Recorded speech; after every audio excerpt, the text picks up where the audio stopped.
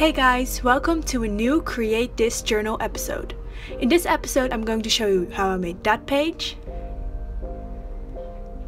this page, these two pages, and these two pages. And if you want to watch earlier episodes of Create This Journal, I will link them up above. So let's get into the video.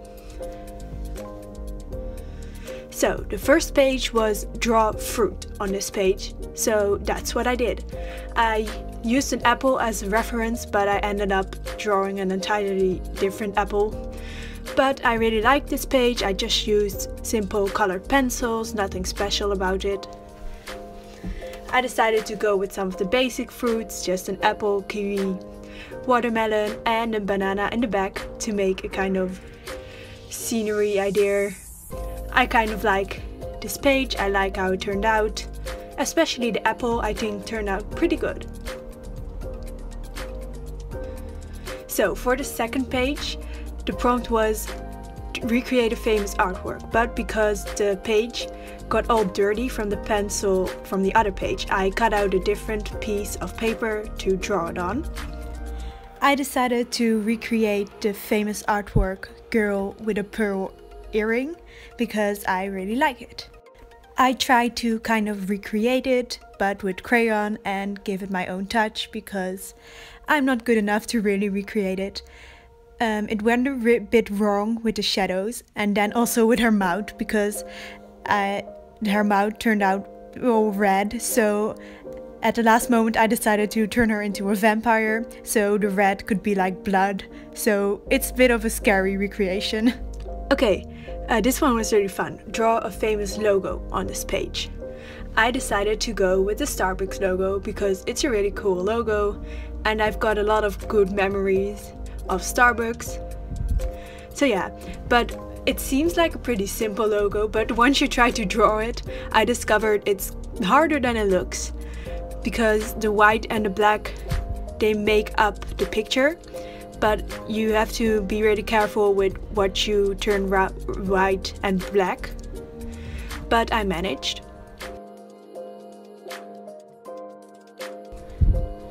And I just used regular markers for this, just a regular black and green marker that I'm going to use later. And it went really well until this step. I was way too fast with trying to erase it and I smudged the face, and it's really a pity because I thought it looked quite cool, but now it was a little bit ruined, but I decided to just finish it anyways with just writing the letters and filling everything around it in with green. Oh, and I'm sorry you can see my hair in the corner, that's a little irritating.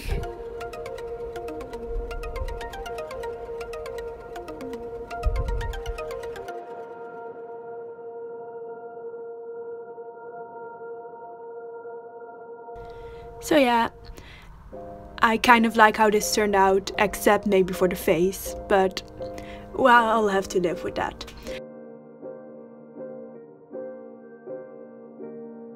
So for the next page, I started by sketching. I actually used another YouTuber's video idea for this, so I'll link that down below because I don't want to copyright, but I just copied the image of the girl, and in the background I just drew some simple mountains.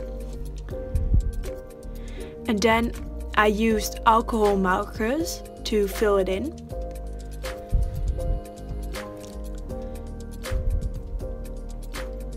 I really like these markers because it makes you able to color in the shapes really smooth, and you can really see the difference with the normal markers, because in the normal markers you will always see some stripiness, but the alcohol in the alcohol markers makes you able to just fit it all in with the same color. So yeah, for the background I just added some red tones, and for the sky I am using my alcohol markers. But I really like how this page turned out, and yeah, I'm really happy with it. So for the last page I started with a quick sketch of a parrot, and for this I used watercolor pencils. I actually hadn't ever used these before. we just had them at home, but I had never used them. So I started by just quickly coloring in the picture, not using too much details, but just using some different colors in each feather.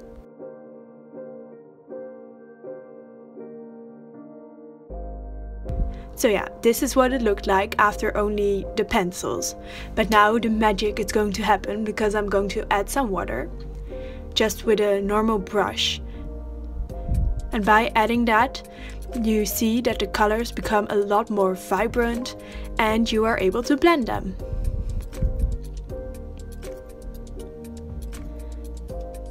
So yeah, that's what I did to each separate feather, and every time I wash my brush to keep it clean. And I think it's so satisfying to watch the colors melt together and become so pretty. But I actually found out I really enjoy working with these pencils, so I think I'm going to use them a lot more in the future. So you'll probably see that in another video. I didn't even know we had these at home, and they turn out to be really fun to work with and so satisfying to watch.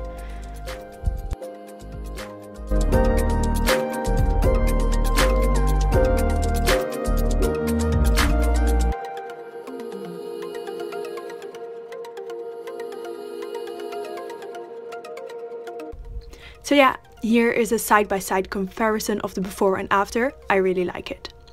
Oh wait, this is the last page, because I also did this kind of rooster embroidery thing. I started with a quick sketch with dots of which color I wanted to make each part, and then I just used some wool and a simple needle. And I started stitching. Now you should know that I really have no experience with embroidery. I've maybe done it once before, but I honestly had no idea what I was doing. So I'm really happy with how this turned out.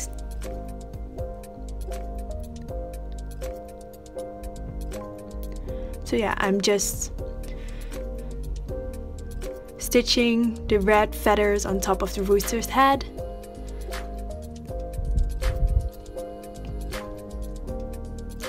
And I think the thickness of the wool has a really cool effect.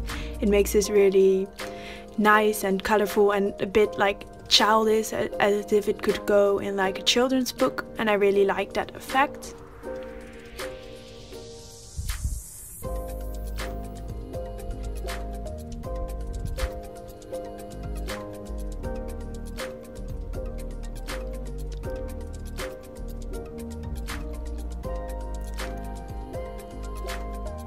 So yeah, here's the time lapse of me doing the rest of the rooster.